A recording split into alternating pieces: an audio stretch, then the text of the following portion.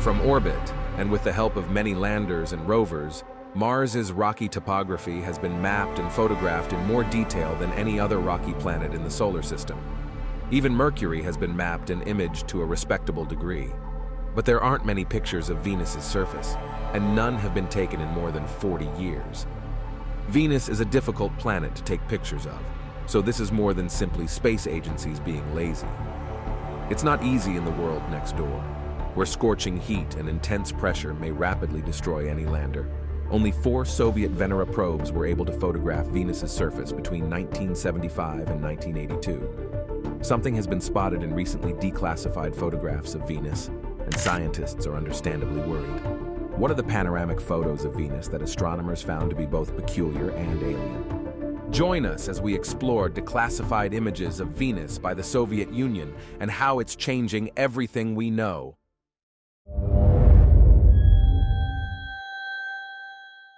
Carl Sagan once said that Venus is the planet in our solar system, most like hell.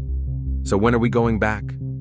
Phosphine was recently discovered by astronomers to exist in acidic clouds on Venus and was regarded as possible evidence of life.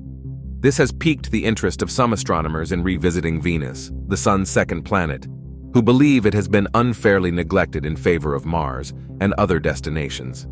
It's not simple to get to Venus. Its surface averages 800 degrees Fahrenheit, and its atmosphere, rich in carbon dioxide, is 90 times as dense as Earth's. Some submarines can't handle the surface pressure there. Despite this, human space programs have continued to try. The governments of Earth have launched roughly 40 robotic spacecraft to Venus. This article highlights from past journeys to Venus and discusses the chances of a quick return to the planet to finally figure out what the heck is going on up there in the clouds. The Soviet space program first attempted to visit Venus in 1961. Over the succeeding decades, it launched scores of probes at the planet, sometimes referred to as Earth's twin. Despite early Soviet investigation of Venus being fraught with failure, the Soviets eventually landed a spacecraft on Venus and took the first photographs from the surface of another planet. Their engineering feats were remarkable even by today's standards. The enormous pressure on Venus was first made clear to the Soviets when their first spacecraft entered the atmosphere and promptly exploded into 1 million pieces. Through a process of trial and error, 5-ton metal spaceships were eventually constructed to survive the tremendous surface pressures for at least an hour. In 1967, Venera 4 made history as the first spacecraft to take readings of another planet's atmosphere. It found that Venus's constant greenhouse effect is caused by a high concentration of carbon dioxide in the atmosphere. Then, in 1975, the Soviet Union's Venera 9 mission snapped the first ever pictures from another planet's surface. Venus was formally introduced to the world. Images sent back by it and subsequent trips showed a world unlike any other, with fractured terrain bathed in diluted neon green light.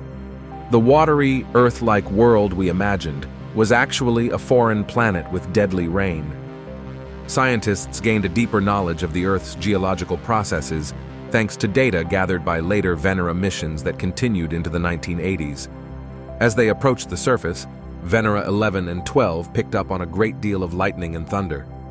As the first spacecraft to record audio from another planet, Venera 13 and 14 were outfitted with microphones that recorded the sounds of their descent to the surface. With the completion of the twin Vega spacecraft's Venus encounters in 1985, the Soviet Union demonstrated the feasibility of probes that could float in the planet's clouds by releasing enormous balloons equipped with scientific gear. Launches to Venus ceased as the Soviet space program slowed down during the Cold War's conclusion. Although the Russian space program has discussed future Venus exploration, no concrete plans have been implemented. Even NASA maintained its focus on Venus. Even though Mars has always taken precedence in the minds of American space planners, Venus was nonetheless included in the Mariner and Pioneer missions of the 1960s and 1970s. In 1962, the United States sent a spacecraft called Mariner 2 to the planet Venus. It found that the surface was incredibly hot, but that temperatures were much lower in the clouds. American scientists finally got a good look in 1978 thanks to the Pioneer missions. The first of the two completed an orbit of Venus that lasted nearly 14 years and shed light on the planet's strange atmosphere. It found that Venus's surface was smoother than Earth's, and that the planet had a weak magnetic field, if any at all. The second Pioneer mission launched many probes into Venus's atmosphere, gathering data on the cloud cover and surface composition. In 1990, NASA launched a spacecraft called Magellan, which mapped the Earth for 4 years while searching for signs of plate tectonics. Old lava flows were found to cover around 90% of the land, suggesting frequent volcanic activity in the area's recent and distant history. Although many NASA spacecraft have used Venus as a slingshot on their way to other planets, this one was the last American visitor. In 2005, the European Space Agency sent Venus Express into space. After 8 years of orbit, it found evidence that the planet was likely still experiencing some level of geological activity. Japan launched Akatsuki in 2010, making it the only Earth visitor to the planet so far. The probe's engine didn't start as it was entering orbit around Venus. Thus, it missed its scheduled meeting with the planet. By 2015, the mission's planners had successfully guided it into orbit around the planet for in-depth scientific investigation. Since then, scientists' perception of our clouded sibling has shifted drastically. The mission discovered equatorial jet streams and gravity waves in Venus's atmosphere while studying the mechanics of the planet's dense cloud layers. Today's view of Venus does not provide a picture of a friendly environment. It appears like the worst possible place for life to develop, with surface temperatures hotter than an oven, air pressure similar to being 3,000 feet below in the ocean, and no liquid water anywhere that we can see. Scientists have just recently begun to question whether or not this hell planet was ever actually inhabited. Venus may have had oceans similar to Earth's billions of years ago when it was cooler and wetter. It's plausible that Venus may have supported life in the distant past, but something went terribly wrong. Venus and Earth once had many similarities despite their vast differences now. Each planet is about the same size as the other, and they both formed from the same raw ingredients at the dawn of the solar system. They are both below the snow line, the outer limit of the region of the solar system, below which water freezes into solid ice crystals. Although Venus is closer to the Sun and thus receives more heat, it is less dense than Earth and rotates more slowly. The early histories of the two planets may have been quite similar. So, it's feasible, though debated, that ancient Venus had water oceans. Examples include a 2016 study by NASA planetary scientists that used climate simulations to determine that, had oceans existed on Venus in the past, the planet might have maintained steady temperatures between 68 and 140 degrees Fahrenheit for roughly 3 billion years. These models, however, hinged on the existence of water on the planet, which is questionable. Scientists believe that Venus was not habitable regardless of the presence or absence of water. Venus reached what is known as a runaway greenhouse phase, marking a significant departure from Earth's climate. Surface water evaporated as temperatures rose, creating water vapor in the atmosphere that was subsequently divided by sunlight into oxygen and hydrogen, and eventually lost to space. The accumulation of greenhouse gases in the atmosphere led to a further rise in temperature. That's why everyone believes Venus descended into the abyss it is now. The atmosphere wasn't the only thing hit by these alterations. The tectonics of a planet are also influenced by atmospheric changes. Since the surface of the globe is heating up more quickly than its core, internal material mobility is decreasing. In addition, climate stability is expected to be facilitated by active tectonics, as is the case on Earth. Reduced tectonic activity may make Earth less habitable by making water recycling more difficult. We can confirm that Venus has become significantly warmer. The water loss is a fact. Walter Kiefer, a tectonics researcher from the Lunar and Planetary Institute, said, "Those known losses will change the tectonics." As Kiefer put it, it's a chicken and egg question. The altered climate might have been produced by a tectonic event that occurred before or after the climatic shift. Kiefer remarked, "We've got to think of Venus as a system when trying to comprehend the planet's history. How was the weather exactly? What was happening with the atmosphere? And how was it being affected by the outgassing? Which came first, The evolution of the atmosphere, or the evolution of the tectonics, or perhaps a combination of the two? When discussing habitability, it is helpful to define our terms precisely, because it's likely that when you hear the word habitable, you immediately think of things like the planet's temperature, the level of radiation, and the amount of oxygen in the air. However, in the context of planetary science, the phrase has a narrower meaning. Its sole meaning is a planet where liquid water can be found at surface temperatures between 32 and 212 degrees Fahrenheit. Everything from the strength of the planet's magnetic field to the size of the planet to the presence of a moon can alter this. A habitable planet's optimal conditions are difficult to predict because of the wide variety of factors that can affect average surface temperatures. The necessary timescales make it unlikely that Venus was ever truly livable, even if conditions were ideal and the planet did reach the necessary surface temperatures at some point in its history. The emergence of anything resembling life is a slow and laborious process. The key to habitability is not only reaching the temperature required for liquid water on the surface, but also keeping it there, and the hardest part is keeping it up over time. The precise amount of time needed for a stable surface temperature is dependent on the complexity of the life you're considering, but it's safe to say that it's on the order of billions of years. Such an event occurred on Earth, where surface temperatures are kept constant by mechanisms such as plate tectonics. However, we have no idea how frequently that occurs. Perhaps most rocky planets are similar to Earth in that they, too, have plate tectonics or other mechanisms that maintain temperatures within the necessary range for extended periods of time. Or maybe most rocky planets are more similar to Venus, in which case Earth-like environments are extremely rare. It's possible that Earth is nothing more than a cosmic fluke. Given the lack of evidence for habitability on Venus in the past, you might be wondering why it matters. The chances of there being life on the planet currently are extremely remote, even if there was a brief window when it might have been habitable. There is some speculation that bacteria could exist in the atmosphere of Venus. However, the evidence for this is shaky at best. Venus, however, is not simply significant in and of itself. It's a microcosm of the other worlds in our galaxy too. Since Venus can tell us so much about what other planets in other systems might be like, it attracts the attention of many planetary scientists. While we can't travel to those planets, we can get up close and personal with Venus.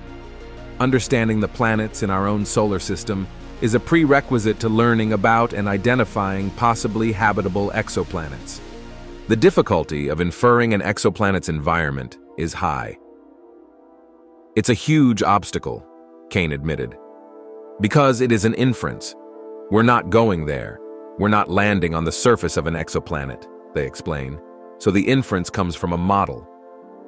This model is developed using information from our own solar system. If we can't get it right for a planet in our solar system, we certainly won't be able to do so for one in another solar system, he said. In contrast, if Venus was formerly suitable for human habitation, a wide variety of exoplanets would suddenly become candidates for such a status. Kane believes it's quite significant if Venus did have a significant habitable era. This could be a natural condition for rocky planets at a certain distance from their stars, where the water cycle's feedback loops push in the direction of liquid water on the surface. And that would tell us a lot about whether or not we can expect those kinds of conditions elsewhere. There have been numerous proposals for returning to Venus, and some space organizations have even publicly stated their desire to do so. But it's tough to say how many will actually show up. The Indian Space Research Organization has suggested a mission called Shukrayan-1, which will study the atmosphere from orbit. Rocket Lab is a private New Zealand company that has already sent around a dozen rockets into space, and its founder, Peter Beck, has recently discussed the possibility of bringing a small satellite to Earth. Two plans for sending humans to Venus were among the 2017 finalists for NASA's Discovery program, which has already flown humans to the Moon, Mars, Mercury, and other places. Instead, 2 asteroid missions were chosen by the agency. In 2017, NASA also evaluated a Venus mission named Venus In Situ Composition Investigations, or VICI, which aimed to place 2 landers on the planet's surface for the larger, more expensive New Frontiers competition. Instead, the Dragonfly project was approved. which plans to launch a plutonium-powered drone to Saturn's largest moon, Titan. However, NASA did provide funding for certain of Vici's necessary technology, and there may be a new NASA supporter for the Venus cause. In the next Discovery Program round, NASA will have the option of selecting a Venus mission for financing. Missions to Jupiter's volcanic moon Io and Neptune's moon Triton compete with the two Venus spacecraft Da Vinci Plus and Veritas. The Venera missions were very successful, but they weren't the last time we'd view Venus. The launch of NASA's Da Vinci mission is scheduled for 2029, with landing following in 2031. It will capture high-resolution photos of the ground and conduct atmospheric research. We've been waiting for new photographs of Venus's surface for 50 years. Maybe NASA won't prolong this mission like they did with Veritas. There is also the possibility of further opportunities for Venus tourists. There is a lot we don't know about Venus's past, but we're about to find out. New atmospheric and topographical data on Venus will shed light on the planet's past, as 3 missions are scheduled to investigate the planet over the next decade. Scientists can determine whether Venus lost considerable amounts of water over time by analyzing parameters like the ratio of hydrogen to one of its isotopes, deuterium, in the Venusian atmosphere. They can also discover how noble gases are being lost to space via solar winds by monitoring their abundance.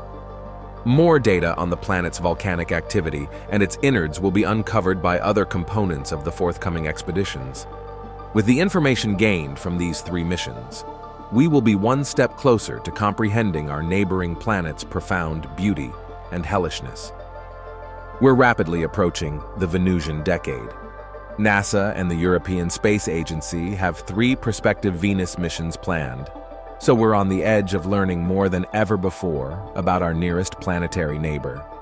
But the lessons won't be limited to the study of planets.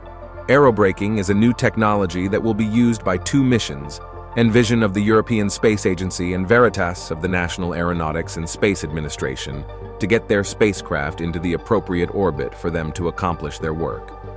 Normally, you would use fuel to slow down a spacecraft in the same manner you would speed it up. Both the launch from your home planet and the orbital injection at your destination require the use of chemical propulsion, which is a terrific way to generate a lot of force very quickly. However, gasoline also has a significant weight. When it comes to rocket launches, every ounce counts in terms of cost. Cost and space for scientific equipment are both affected by the amount of fuel a spaceship carries. Therefore, aerospace experts have spent the previous few decades perfecting a method to reduce a spacecraft's velocity. This innovative approach eliminates the need to burn fuel by making use of the air present in the vast majority of potential travel destinations. The spaceship dips into the upper atmosphere, where friction slows its speed slightly. After dipping in, the spacecraft rises again, slowing its velocity and reducing its orbit. Aerobraking is a technique utilized by spacecraft on Mars and has been tested for use on returning spacecraft. However, the technology is now being considered for use on 2 forthcoming Venus missions. Aerobraking has been utilized by 2 earlier Venus spacecraft, Magellan and Venus Express, after their primary science objectives had been fulfilled, and the scientists sought to experiment with the technique. Aerobraking has never before been used by a spacecraft at the outset of a mission, but Envision and Veritas will be the first to do so. It's definitely something to look forward to, don't you agree? Thanks for watching another episode of Voyager. While you're still here, make sure to click the video on your screen for more mind-blowing videos about space.